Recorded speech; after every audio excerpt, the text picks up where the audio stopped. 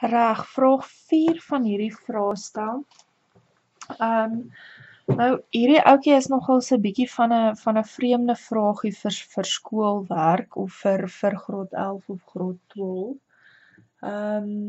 Maar daar is nog steeds 'n paar basiese goed wat jy weet van funksies wat jy nog steeds kan gebruik.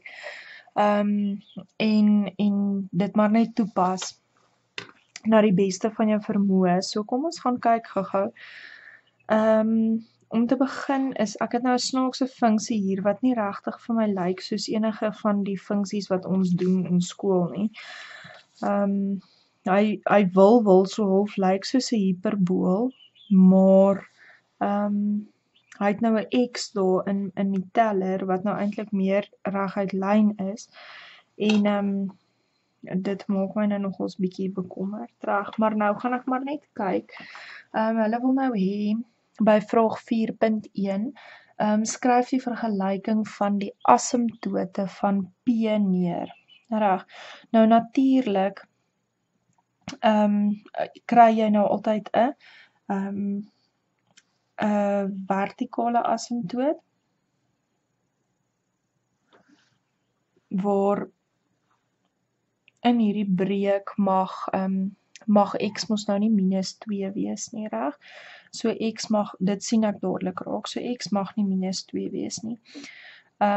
As ek nou dink in terme van asymptote is iets wat ek kan raak sien. Maar dan is my noemer daar 0. En dit beteken dan ek gaan in elk geval 'n vertikale asymptoot daar hê. Nou wil hulle hê ek moet nog 'n asymptoot gee, want hulle sê asymptote van P, en dit gee nou half vir my klaar half 'n idee dat hierdie moet soos 'n hiperbool lyk, want hulle sê dan asymptote. En die enigste ding wat ek weet van skoolwiskunde wat 2 asymptote het, is 'n hiperbool. So dit lyk vir my soos 'n hiperbool, maar hierdie is nou vir my bietjie snaaks. So dan gaan begin maar en stel 'n tabelletjie op, om net te kyk wat gebeur nou weerskante van hierdie asymptoot. So obviously gaan ek nou nie 'n waarde vir x hê by -2 nie. Maar ek kan gaan kyk by -3, -4, so -4 en -3, dan gaan ek nou nie by -2 waarde hê nie.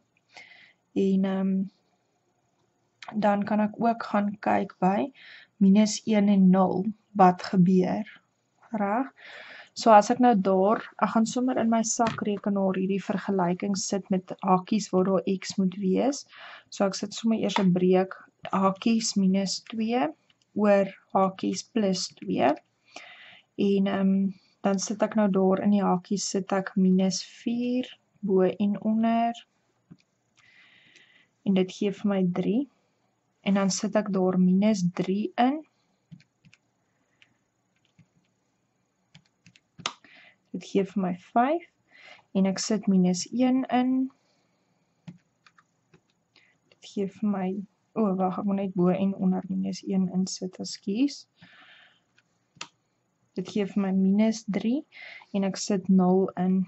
Dit behoort vir my -1 te gee, want dit gaan dan nou net -2 oor +2 wees.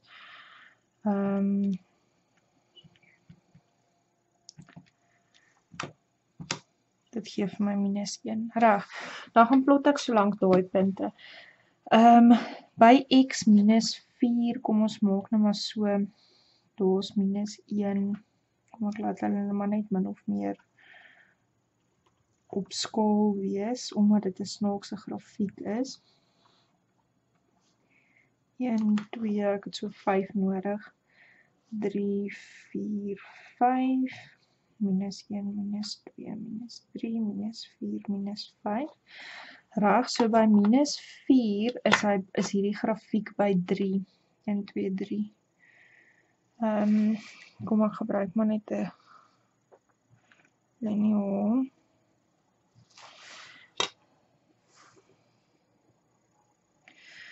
Okay, by -4 is hy by 3. By -3 is hy by 5. So omtrent daarso. By -1 is hy by -3. Daarso. En by 0 is hy by -1. Reg. Nou, dink ek in terme van 'n hiperbool, en ek sien nou klaar hier 'n hiperbool wat so begin lyk. Kan jy hom sien? Daarso is 'n hiperbool en daarso hiperbool wat so lyk. Reg. Nou lyk dit vir my as ek hierdie grafiek so kyk of die asymptoot min of meer hier by 1 of 2 of so moet wees. Nou, wat jy kan gaan doen is, gaan kyk wat gebeur as jy in hierdie vergelyking I1 maak en I2 maak, kyk wat gebeur. Hy gaan nou min of meer daar lyk. Ek weet hulle het nog nie gevra om te skets nie, hulle vra nog net die asymptote, maar die skets help my so bietjie om die asymptote te kry. As ek hierdie net nog mooier maak.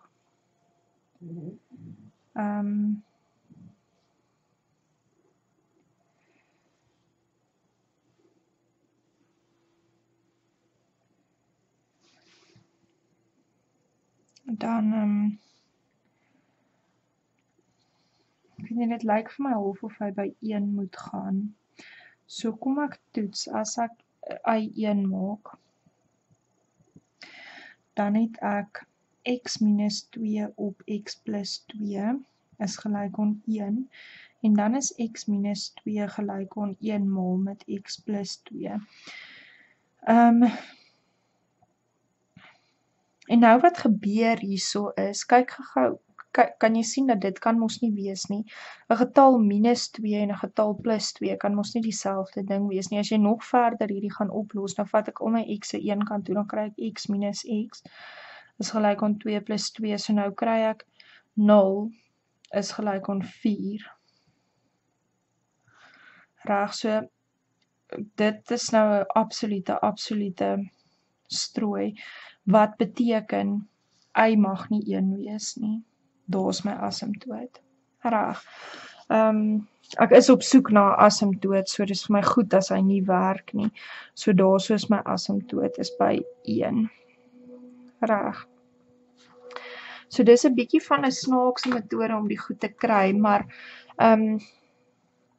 daarso is nou vir jou 'n metode. So my asymptote is by waar x2 minus 2 is en waar y1 is, het ek asymptote. Reg. Dan vir vraag 4.2 vra hulle bepaal die y en x afsnitte van P. Nou ek het klaar hier 'n y afsnit, en as ek nou kyk na hierdie grafiek, dit help regtig om die grafiek te trek, al het hulle nog nie vir jou gesê om dit te doen nie. Want dan kan mens bietjie sien wat aangaan, wat gebeur, en hulle vra in elk geval by 4.3 vir 5 punte teken die sketsgrafiek, so jy mors nie die tyd wat jy spandeer om die grafiek te teken in elk geval nie.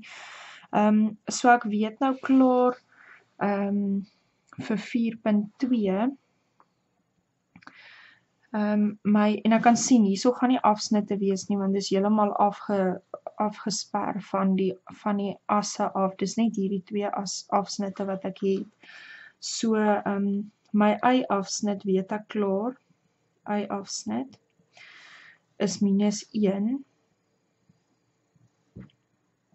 en my x-afsnit kan ek nou maar net gaan kry deur y0 te maak, so x minus 2 op x plus 2 moet 0 wees as ek y0 maak. Nou dit gaan gebeur as x 2 is, want dan is hierdie noemer 0. Die enigste manier hoe ek hierdie breek 0 kan maak is as ek hierdie noemer 0 maak, maar jy kan ook nou gaan maar net maal reg deur met x plus 2, dan kry jy so x minus 2 moet 0 wees. So x moet 2 wees, reg? Dis my x-afsnit. X-afsnit. Okay. En nou sê hulle, teken die sketsgrafiek van P toon die asymptote en die afsnitte duidelik aan. So nou het ek die grafiek, ek gaan nou net daar -1 en 2 en y gelyk aan 1 en x gelyk aan -2, maar net duidelik gaan aantoon. Ek het klaar die grafiek geteken, en as jy wil, kan jy sommer net daar 4.3 gaan merk. Reg, laat die persoon wat jou vraag merk ook nou net mooi kan sien wat daar aangaan. Reg, dan vir vraag 4.4, ek gaan nou hierdie uitvee, maar hou maar in elk geval hierdie in jou kop nou net.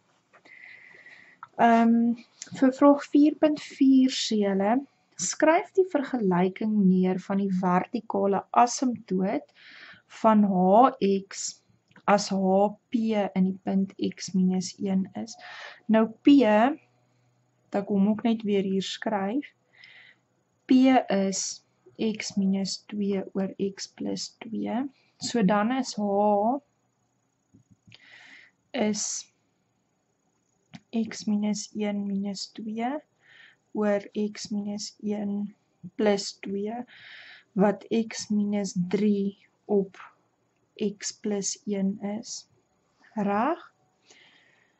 En, goed.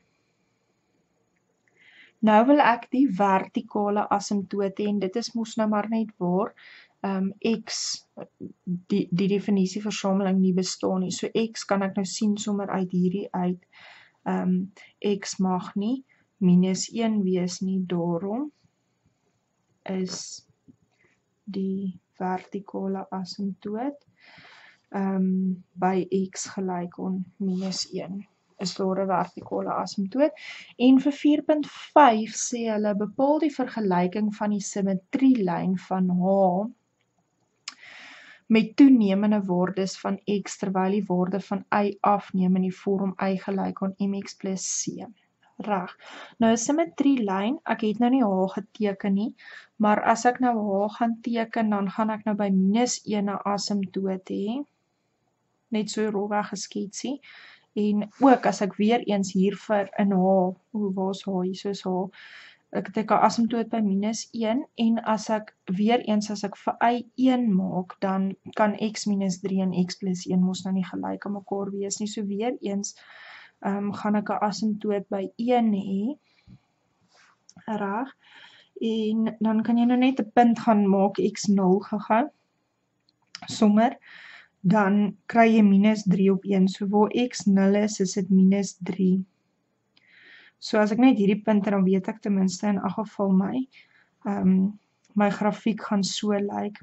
En as jy ook mooi daaroor dink, in die punt x minus 1, gaan ek hom net skuif regs, gaan hom regs skuif, so dis dieselfde grafiek, hy is net 'n bietjie regs geskuif.